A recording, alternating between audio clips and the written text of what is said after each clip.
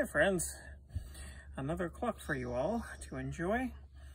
This is a real treasure. It's a miniature Gustav Becker Westminster chiming mantel clock from sometime between 1928 and 1932, according to my research.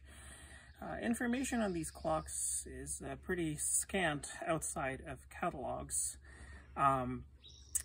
But it's got what's known as the Mignon Westminster movement, which is a very tiny Westminster chiming 3-train pendulum movement.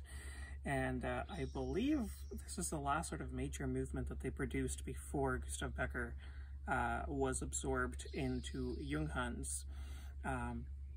So this clock, I'm pretty sure, was made for the English market. It's got a pretty English case. It has just the movement in it is adorable, just super tiny, and it just works.